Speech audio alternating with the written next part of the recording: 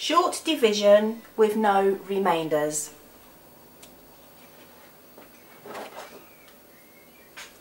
In this example we are going to work the sum 4,872 divided by 12. We would start by saying, how many times does 12 fit into 4? As 4 is smaller than 12, 12 will not fit into it. So we'll put a 0 up here, cross out the 4 and carry the 4 to the next column. We will then say, how many times does 12 fit into 48? If we refer to our 12 times table, we'll see that 12 times 4 is 48. So we put the answer of 4 up here, and as 12 times 4 is 48, there's no remainders to carry over.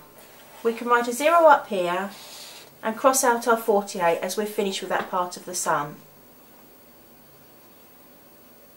Next we ask ourselves, how many times does 12 fit into 7? Again, as 7 is smaller than 12, it won't fit into it. So we have to write a 0 here.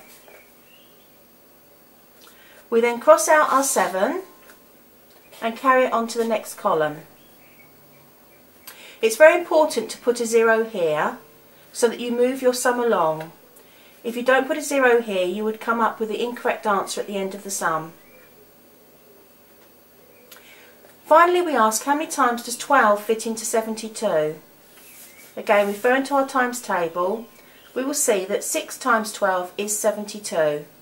We write the answer of 6 up here, and as 6 times 12 is 72, there's nothing left to carry over, and therefore your sum is finished. So the answer of how many times can you fit 12 into 4,872 is 406 times.